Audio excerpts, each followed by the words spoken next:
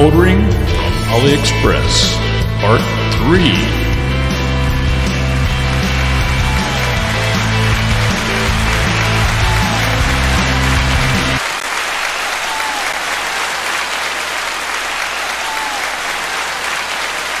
What's going on, everybody? Welcome to Part 3 of this small little mini-series, Ordering from AliExpress. This is the third and final installment. And it's been roughly a week now since I've had the Fakie. The Fakie. And dare I say EVH, because it's not an EVH product, as everybody knows, it's not.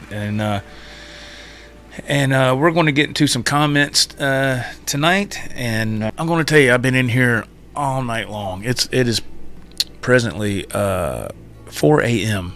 so technically it's early Saturday morning. I've been working on stuff since yesterday evening and Friday evening, and oh my gosh, man, I'm beat, but I want to get this finished. You know, I'm that close to the finish line, man.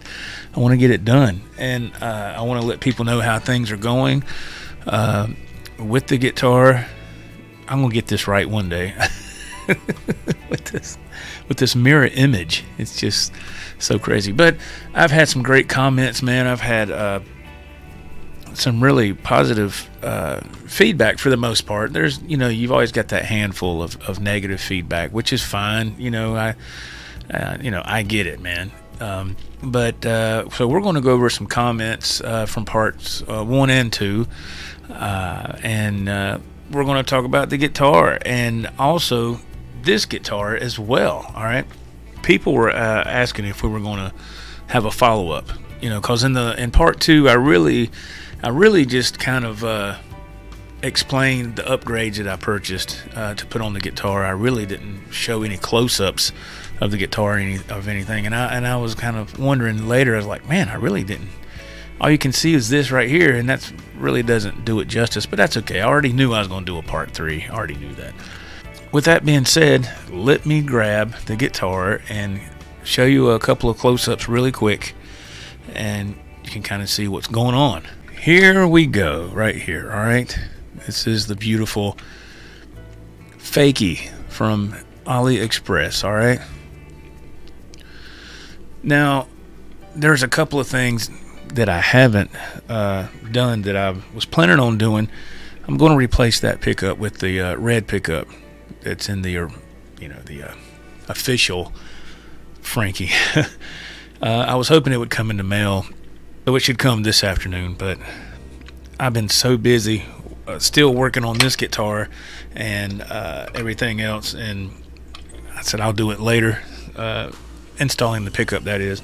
And I ordered another neck plate for the back, and it's going to say, you remember the shirt Eddie had, and it said "No Bozos" with the circle with the red line through it, and Bozo the Clown? It's a neck plate that's got that on it. But yeah, so you got your Gotoh trim on there. All right. I only have 2 springs in the back. That's all I need. What I do like about this is this with the Gotoh, you have the brass block. All right, it's nice. Like I said in the last video, I didn't change out any electronics. I didn't need to. Mite neck. All right, it's the R3 Lockingnut from Sweetwater with the gold color titanium locking screws, and I have locking tuners. Some people are like, why you put locking tuners if you have a locking nut? That's just what I like. I mean, just that extra little bit of stability, you know. This guitar, for what I've done to it, the money and performance of the guitar is pretty good, man. I mean, really, it's now, is it? I mean, is it like an official EVH product? Well, no. You know, it's got some flaws in it. The action is just a tad high from what I really like, prefer rather. but it's not too high where, you know, you can't maneuver or anything. Where the Lockingnut goes right here, I think it could have been sanded down a little bit more from Mite. So the Lockingnut sticks up a little taller than, so you get a little bit of spacing up here. So when you're doing like an F chord or something, you gotta use a little bit more pressure, or if you're doing some pull-offs, you have to execute more precision. You know, a little bit higher of action makes you work a little harder. That's why a lot of guitar players like low action with their guitars. Some of them I do. For what it is, man, I'm cool with it. If I wasn't comfortable playing it, I would say so, because I spent my hard-earned money on this project. So if I didn't think it was a success, I would say so. But luckily, I've done some guitar builds in the past. I'm not a luthier. I don't claim to be some fancy guitar builder. It's just a hobby for me. So luckily I've done some of those in the past where I kind of understand what's going on to a degree, and I can get myself through. But yeah, now, like I said, if I could, I would lower this a little bit more, this trim system, and it would be fine. But when I do that, it starts to have dead notes up here at the top when you want to do a high bend. I knew then, I said, well, I need to raise it just a touch. And then when I did, the dead notes were gone. But yeah, so everything is good, man. Everything's good. I'm happy with it. Very happy with it. And my initial plan was, believe it or not, I was I was coming down the road the other night, and I said, wouldn't it be cool if I could put like some type of EVH neck on here? You know, would it work? Because this body technically is not made out of the, you know, the factory where the EVH guitars are made. So it's going to be, the dimensions are not going to be exact, right? So I said, well, the Mite neck works great on here. It'd be cool to have an EVH neck on here. Now, you're kind of getting to the territory like, well, if you're going to do that, why don't you just get an EVH? You know, because you're still under budget. You're still under that, you know, over $2,000 mark. But I was just looking, and I was like, what if I just found like a kind of like a Charvel neck or something? Well, lo and behold, upon researching on eBay, I did. And that's where this comes into play right here. So let me put this back again. Here we go. EVH Fakie. Yeah, man, I'm happy with it. And I recorded some music with it, so because people are asking also, hey, can we hear what it sounds like? And of course, you know, because that's the main goal, you know, get all the stuff together and jam and play some music, you know. It's nice to see them hanging up back here, but the main objective is to play some music, man. Have some fun. That's what my objective is anyway. The video I done about the humbucker that I got from GuitarFetish, because I was going to put it in here, and you know, if you haven't watched parts 1 and 2, go back and watch those. In that video, the GuitarFetish video, somebody left a comment that said, I really don't hear the humbucker. All I hear is effects. I was like, okay, dude. You know, I was like, I should have clicked on the guy's channel. But look, man, I'm not one of those channels where I'm going to say, here's what it sounds like clean, ring. Here's what it sounds like dirty. I'm not doing that. That's not what we do here. You know, what I do here is I hook stuff up and I jam out. If you're an experienced guitar player, you know what a humbucker is supposed to sound like. You know it's not supposed to be weak. It's supposed to be cranked and putting out some pretty good output there for some gain, and you kind of understand what's going on there. So I don't need to plug something up with a very, very clean tone and just, you know, man, that drives me nuts. You know, I've been playing long enough. I don't need to know all that. When you cook something, you put some ingredients with it, you know, seasonings, whatever, make it better. And that's how I look at effects, man. It's if you can make it more sweeter, more catching to the ear, go for it, dude. Let me put this back on the wall, get the other guitar, and we'll get into that. And now here's this guitar. This is a guitar build that I did about 2 years ago, I'd say. and it's pretty plain. You know, it's not, of course you can tell it's not relic. It's nothing fancy. It's just something that I wanted to do on my own, just to see if I could do it. And again, it's a Gotoh trim, and I got titanium parts in there, keep it from slipping. Now the neck that was on here was a Mite neck, just like on this one. All right.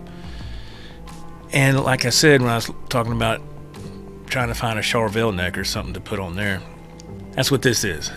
So I bought this neck from a seller off eBay, and it's the like a replica of Eddie's Bumblebee neck, right?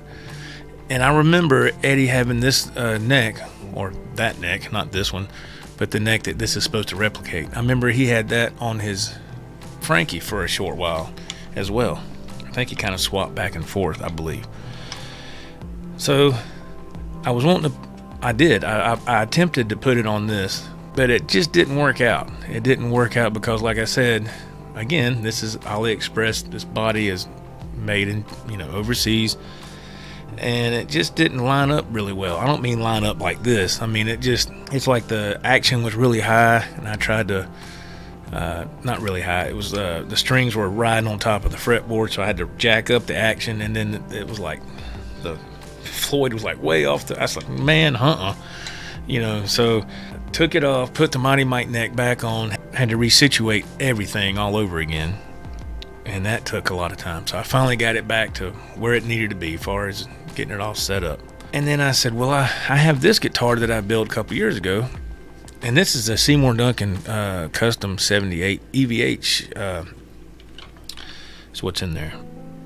So I took the Mite neck off, and I put this one on. This one is the, like I said, the one I bought from the seller from eBay.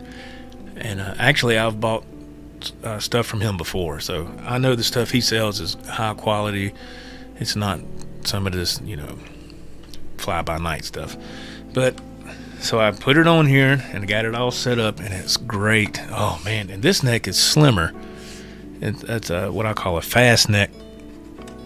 And I put the stainless steel locking screws at the Lockingnut up there. I love how the headstock is just painted black.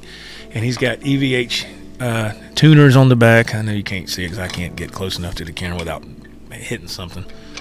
You just have to take my word for it. But so I got this neck on here, man. Had to do some adjusting. I did have the neck shimmed, and it was too high. Took the shim out, and it's perfect. So yeah, I was very glad. So now this guitar, I just upgraded it even more. So I did a song with this guitar as well, and so it's been a double whammy today, man. I was kind of nervous. I was like, man, did I get myself into a pickle with this stuff? Is it going to work? And yeah, it did. It all worked out. It just took a little bit more time to get everything spec'd the way I like it and get it set up. So let me hang this back up, and we'll continue from there. Okay, man, so we got the guitars back on the wall hanger there. So that's the story with those two back there. Again, I'm still very satisfied with the AliExpress, because, you know, look, man, I knew going in, I said, this is a big gamble. This is a big roll of the dice. You're going to really, really like it, or you're going to really, really be disappointed and hate it. But it turned out good. Now, do I plan on buying something else from AliExpress? As of right now, no. I have watched videos with other guitars that they sell, and those just never really done nothing for me. I've never been a big Les Paul kind of, I mean, I have some, but just never been a big Les Paul person. It's always been Super Strats and stuff with Floyds, and I just like those kind of acrobatics, you know, with guitar. But yeah, man, I'm satisfied with it. And like I said, putting the new neck that I just got on that build I did there, I was like, whew, thank you, Lord, man, God. Because I was like, if this don't work, I've done screwed myself really bad. So anyway, let's check out some comments. All right, here we go. So let's start off with this first comment, and it's from Jimmy2098. Thank you very much, Jimmy, for commenting. Jimmy Z, I think is what it is. 2098. I had to enlarge the font on my computer, so it's taking me a little bit more to get used to this on certain things to click on. I apologize. Jimmy, he comments. He says, "Killer guitar, brother. I was born in '70 as well." That's awesome, man. Yeah, as I was talking about the quarter on there on the Fakie, it's a 1970. I don't know what the original. I don't know what the official quarter is supposed to be on the official EVH Frankie. I have no idea. I don't get into the real deep details of all that stuff. I just saw it was a 1970, and I thought I was like, wow, how cool is that? So anyway, he said, "I was born in '70 as well, and I am an absolute Van Halen freak from way back. Greatest rock and roll band in history. I have an actual EVH Wolfgang and an actual EVH Frankie. Wow. White and black. Love them. But I wanted the red, white, and black and just couldn't shell out the cash. So I got super lucky. Amazon very briefly carried these and branded them as Zooey, is that right? Zooey guitars. That's interesting. I've never heard of this. Never heard of Zooey. He says, I ordered one. It was absolutely killer. So good, I immediately ordered a second one. So glad I did. They were gone a week later and never saw them again. Wow. Just like with the one you've got, the bodies and necks were killer on both, except the neck was too chunky. I still need to sand the neck down a bit and make it less chunky. But yeah, great necks and incredible bodies, both of them. Now the electronics were absolute garbage, and the fake Floyd didn't even qualify for garbage. It was awful, he says. But no matter. I threw in a Wilkinson hot bridge pickup, and both of them put a legit Floyd, not the German one. One of, let's see, a Shaler Floyd replacement strap bridge. Okay, direct drop-in Floyd replacement. And the other. So one Floyd, one strap bridge. Both of them came out incredible. Each cost me $279 on Amazon, plus the extra parts I put in, which was about $150 per guitar. Love your vids, and I subbed. Thank you very much, Jimmy, man, for that kind comment. That's so cool, man. I'm trying to see how long ago when he got these guitars. It didn't say how long ago was that when he got these from Amazon. Wow, because I never heard of them. And I guess they got gone really quick because they probably were going to get sued. And but over there with AliExpress, they don't care. They don't care about any of that. Ain't nobody gonna go after them. Andy Dion, he goes, I look forward to part 2. These are comments from, of course, part 1. Thank you, Andy. Bozique, I eventually will get one of these fake Chinese Les Pauls or Strats. I asked that they not put a logo on it, then have my guitar tech buddy down at the local shop upgrade whatever's wrong with it.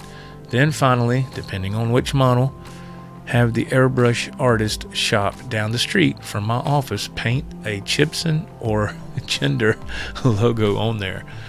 Wow. That's amazing. So then it looks legit as to what it really is. Thank you, Bozique, for that comment. Yeah, I've heard, I don't know if this is true, but I've heard that when some people buy these Chibsons, they will request from the seller to put a piece of tape over the name, the logo, or whatever. So I guess so it don't get held up in customs. You know, I'm assuming that's what it is. The good thing about this guitar was it's unbranded. There's nothing on the headstock, so it came right through with no problem. Okay, next comment. Fernando Oliveira, is that right? I'm sorry if I'm not pronouncing your name correctly, Wow, I really like the axe considering the price for an AliExpress Frankie. Yeah, man. Yeah, it's, you know, like I said, my experience was great, man. Let's see. Token HJ4XG. Is that correct? Cool demo. Are you going to make a video when you upgrade? Yes, absolutely. That's what we're doing now, my friend. Thank you very much. Let's see. CH3NZ3, and I don't know if I'm saying that right or not. That shirt, LOL, a fellow man of culture, I see. Yeah, in that video, part 1, I was wearing a t-shirt that said, "The debate is real," and it's got these 2 women on it. And it just shows my age. Those 2 women are from a movie from the early 80s called Urban Cowboy. All right. And those were the 2 love interests from John Travolta in that movie. And that was you know, who was hotter? Was it, let's see, what was her name? Deborah Winger played the character of Sissy, and the other woman, I can't remember her character name in the movie, and I can't remember her real name. I do know she was in Funny Farm with Chevy Chase, but anyway, she was the rich chick, and Deborah Winger's character was kind of the blue-collar chick. So I put I didn't put nothing. The shirt says the debate is real. Like, you know, who would you pick? Well, I know who I'd pick. It'd be Deborah Winger. That Sissy. That's the. that's just me. But yeah, that's what that shirt's all about. If somebody saw that and they was like, "What is that on his shirt? What does that even mean?" That's what it means. Yeah, showing my age. Ken. 952 guitar. He says, how much did the guitar cost? I didn't really say that in the first video because I wanted to reveal that in part 2 so people would come back and watch part 2. But I did answer Ken, and I told him because, you know, I said in part 1 I'll reveal that later in this video, and I didn't. And so I kind of misled people there. I'm sorry. I meant to edit that out, and I forgot. But yeah, the guitar, before anything was done, in case anybody's missed it, before any upgrades or anything, the guitar was with shipping, tax, whatever you want to call it, was $340. That's what it was. Yeah. Okay. Johnny Bean says, how can they sell that with the stripes? And we didn't talk about that already.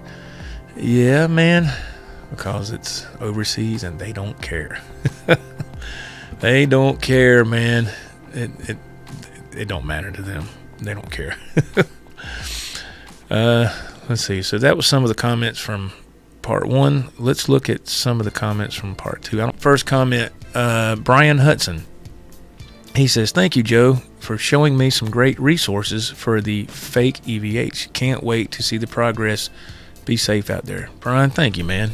That's really kind, man. Thank you. Bozy comments again. He says, he's talking about if I go for the GuitarFetish pickup. He says, Joe, if you go with a GuitarFetish pickup, they make one called a VEH, which stands for Vintage Extra Hot, which is a takeoff the EVH pickup and sound.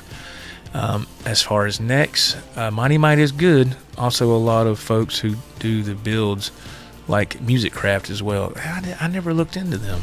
Who was it that I looked into that was expensive? Warmouth? They were high. I was like, good Lord. I mean, but yeah, Music Craft, I don't think I've ever looked into them. I don't think. I could be wrong, but I don't know. I just went with Mite because I've done business there before, and it was a smooth transition and fast shipping and all. Okay, Jimmy Z comments again. He says, killer, man, I'm loving this series. Thank you, Jimmy.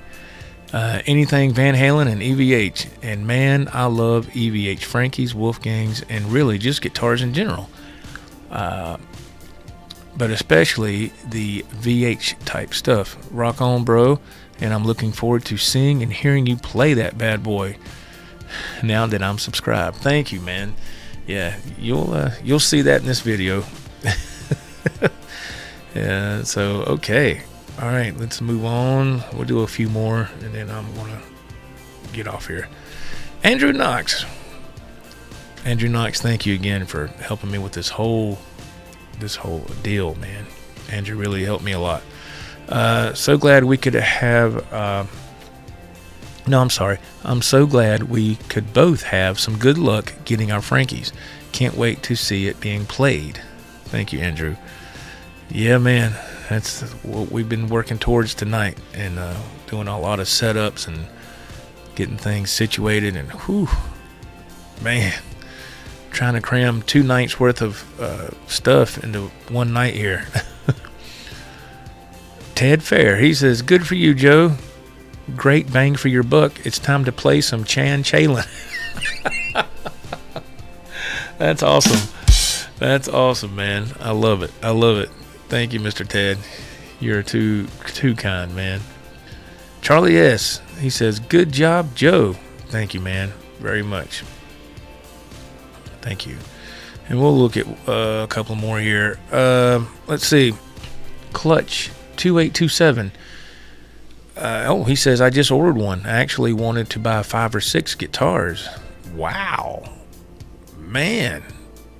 Good Lord of mercy. Okay, this comment is from TVD 1984. He says, my DH Gate Kramer 5150 was beyond bad. Now, I don't know. I'm not familiar with the DH Gate Kramer, so you have to forgive my ignorance, man. Anyway, he says, my DH Gate Kramer was beyond bad, laughable quality. I didn't have a moral issue about buying it, as it was supposed to be a replica of an instrument that was never sold officially, but the Chinese shops, to clearly rip off current instruments you can buy off the shelf from branded names like Les Paul and Strats, is just plain immoral.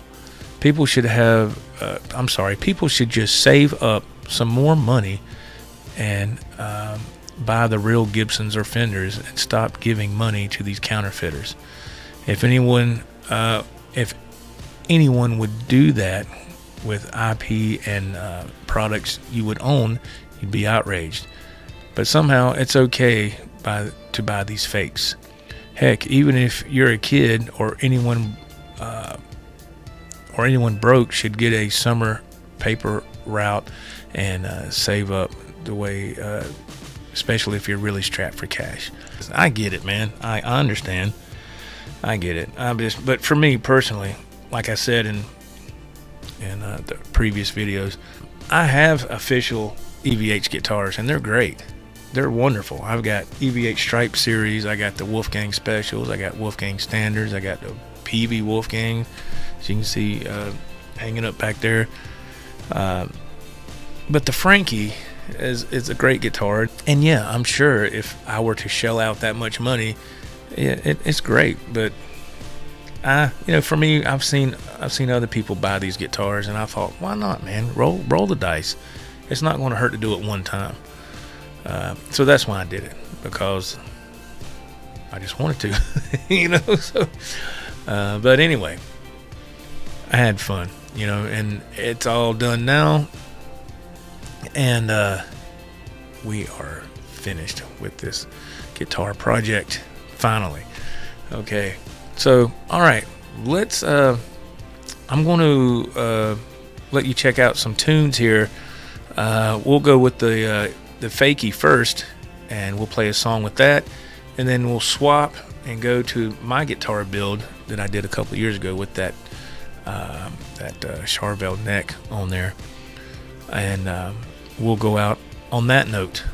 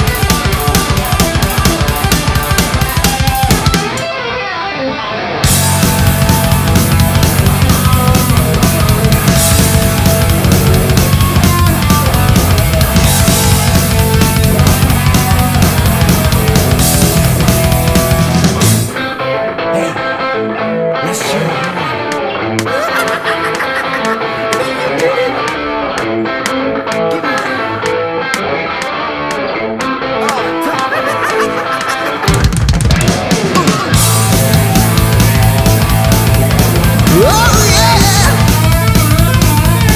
Teacher stop that screaming. Teacher, don't you see? Don't wanna be no uptown fool. Maybe I should go to hell, but I am doing well. Teacher needs to see me after school.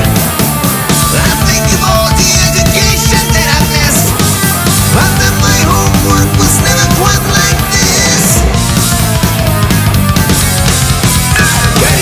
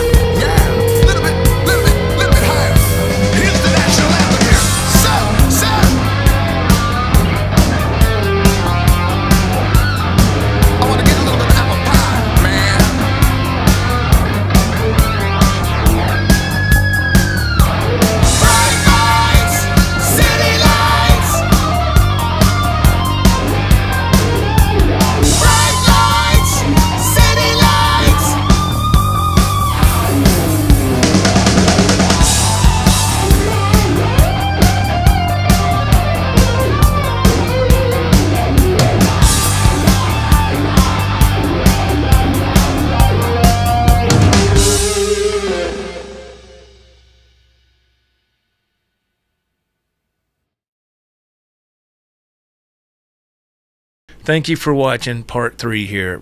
Thank you so much for the support and the comments and the positivity. Thank you so much. I really, really appreciate it. It's been fun making this little small short series, and I need to put it in a playlist in case somebody comes up on it and they can just watch them all 3 back to back if they want to.